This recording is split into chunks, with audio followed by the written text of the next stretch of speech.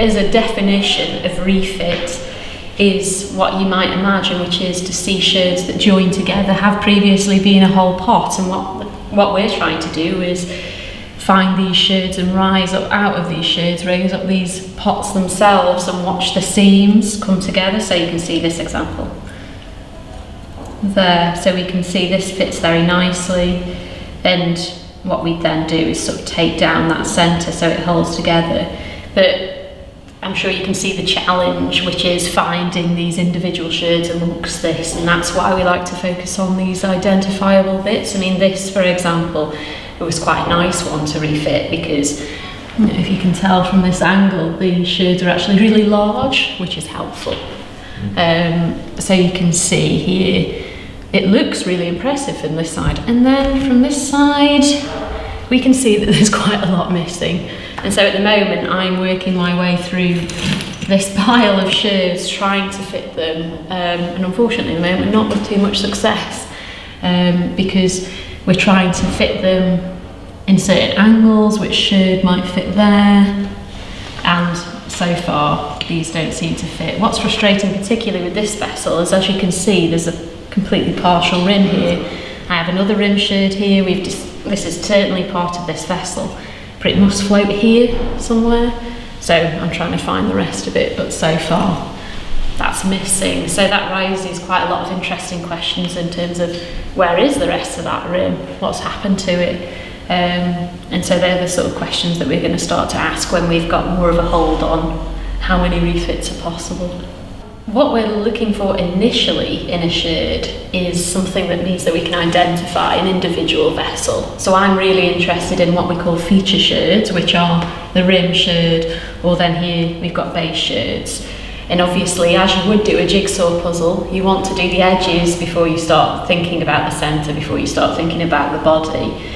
Because as you can see, there are so many sherds here, and when we've got sherds this sort of size, it starts to get really difficult. So what we want to be focusing on is identifiable features like the rim and the base that we can bring together, and we can start to see how the vessel form is and what variety in fabrics, which is an issue with pottery of this period, because the same vessel can almost have 3 different fabrics represented, so it's not always that easy to know which sherd goes from which, so it can be a bit frustrating, I think is fair to say at times. I mean, what is a notable element to this assemblage is how fresh some of the breaks are, and I think that's the nature of must bar.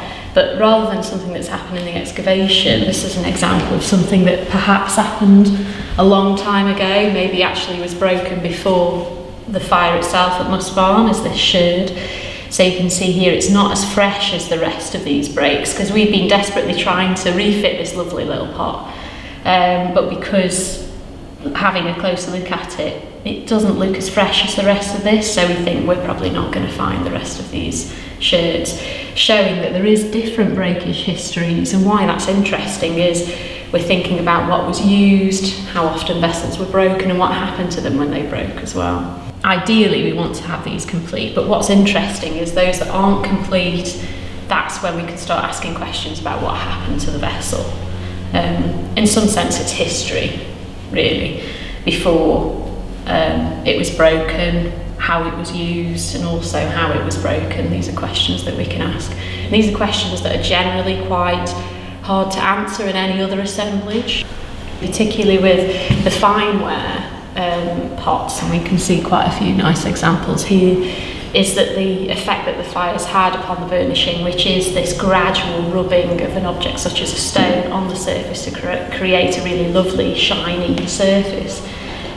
In the heat of that fire, it seems to have transformed. And so not only are we seeing that, but you can see in something like here, there's obviously a difference as a contrast in the vessel.